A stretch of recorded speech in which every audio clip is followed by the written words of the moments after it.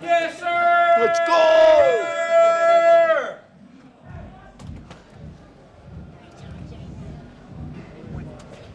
Rob, can you give There it is. an honest answer Yeah.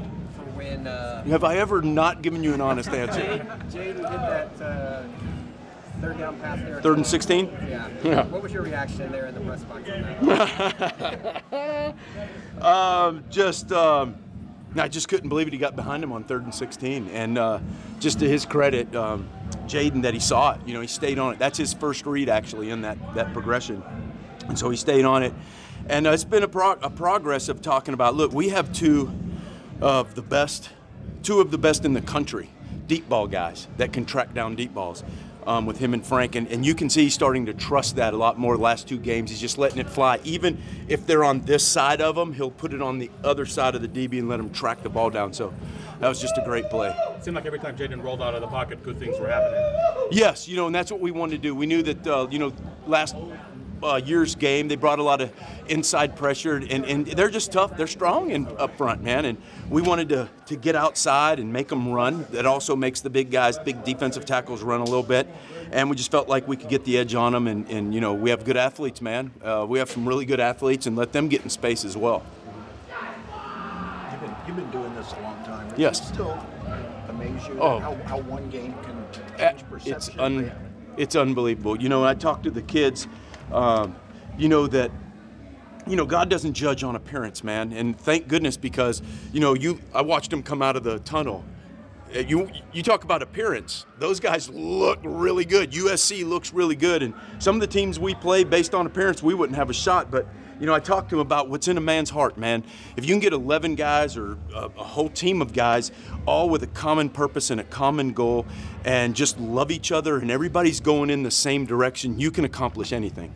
Looks like the offensive line run blocking, pass blocking was playing at a different level compared to the last 2 weeks. Yeah, the guys were excited to play. You know, we talked about all week that last year we kind of felt like offensively we laid a little egg up there last year. And we had a lot, and man, let me tell you, we weren't on the right path tonight with, like, I don't know how many offsides we got, which was very disheartening. We talked about cleaning that up, which we didn't, which we got to get that fixed. But, you know, they kind of felt that way. And actually, in the summer, I gave them one homework assignment, and that was to watch the Oregon game of last year, write down everything that we did wrong and what was the reason, and that's been on their mind all season. Is it difficult when you're up multiple scores in the 4th quarter and you're like trying to bleed clock, but also you might need some first downs? It's very tough, yeah. So you're going back and forth, and I thought maybe some bootlegs, and they kind of got tired of us running bootlegs, I guess, there at the end, and got us on a sack. But, you know, you knew they were going to put everybody in the box, and you just felt like maybe trying to get outside. And then, you know what? It kind of worked to our favor, because it kind of took the handcuffs off a little bit and said, you know what, we just got to chunk this thing deep, and we got in a 3rd and 16 situation, and that actually helped to win the game. You were able to get the faster start going. I mean, yes. Not get behind. Yes. Do you think some things you did helped to make that happen? Yeah, you know, the first drive was very disappointing because we had that set up all week, and we still got to solve the first drive things. We come out, I guess it's nerves, I don't know, you know, and but Jayden settles down after that, and everybody seems to settle down after that. We've got some young guys, and but, you know, we worked on that all week, and Coach Herm did a phenomenal job of emphasizing that to the kids. Every time he got in front of the team, all he talked about was fast start, can't let them go down and score, and we got to put points on the board early, and they did that. We've seen Jayden do a lot of great things this year, but tonight seemed different. It seemed like he even raised his game a little bit. Yeah, you know, I think, you know, whenever you always see this with great players, and he probably won't say that in the deal in there, but when you're pitted against like a senior great quarterback that has a lot of accolades, and he's going to have a tremendous career, and he's a great quarterback, you kind of like, okay, what about me type thing, and you know, and so I think he kind of took that and rose to the occasion, and played like that. Frank Darby, last 4 games including tonight, 7 touchdowns. Unbelievable. He's the best deep ball guy I've ever coached in 30 years. It's amazing how he can track a deep ball down. What's the difference for him right now? You know, it's confidence in that that Jayden early kind of would see that he wasn't quite open, and Jayden, when he started out, as you guys saw his progression, he would wait till guys got open. Now he's throwing, excuse me again, sorry, he's throwing guys open, so he's trusting it and letting it go. As you saw that on the double move, the safety was way over the top. Let's go. The safety was way over the top, and he just let it fly with enough air that he understands Frank can go up there and get it. A lot of teams would get dismayed, things would maybe unravel a little bit. You guys have fought back from big deficits in some of these games, and now this. Like, what do you make of that with this team? Well, you know, it's tough, it's frustrating. However, all of those times, those 15 games or so that we have had since I've been here that go down to the last drive, helps us in that situation tonight because we've been there, man. We've been there so many times. And to the kids' credit, man, they finished and we got that first. That's probably all the plays, and we talk about the touchdowns. The most satisfying thing for an offensive coordinator is when you got the ball in your hand and the team expects you to run the clock out, and we ran the clock out. Man, that's everything to me. You said you knew you could, you got the deep threats.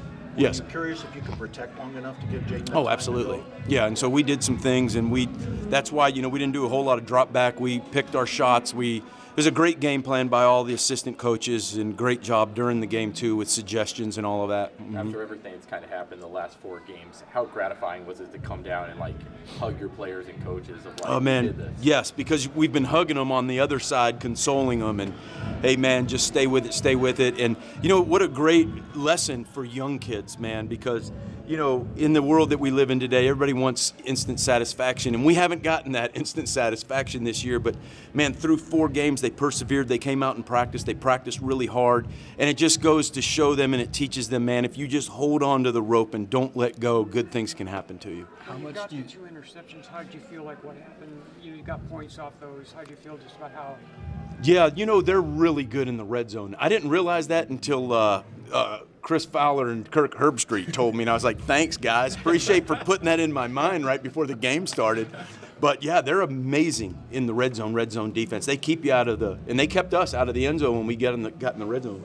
And they did a really good job. So, man, the defense, you know, I mean, it was finally a great team effort that we put together, and we all came together and won the game. How much does getting bowl eligibility, and especially winning in this way, Yeah, you know, I didn't even think about that until I was in the celebrating and all that, and I turned around and went, oh, we're bowl eligible. Let's go, man. So, yeah, I'm just excited about that. And then, you know, being able to go into the Arizona game without that little thought in the back of your mind, all that, that definitely makes things a little bit better going into the Arizona game. Absolutely. How much do you think that the week that Jayden watched Joey play and he just unloaded deep balls has unlocked the last 2? Yeah, absolutely. And I talked about that in the room the other day, is that, you know, when you have an opportunity to sit on the sideline and watch another player play, Jayden has never really experienced that in his whole career. And he got a chance to see Joey not just, you know, just let it fly. And he saw the guys catch up to it, and yeah, I think that's a good question. I think he learned from it. The Darby double move touchdown, was yes. that a 2-man route? No, it was a one and done, man. One and done. Thank you, Jesus.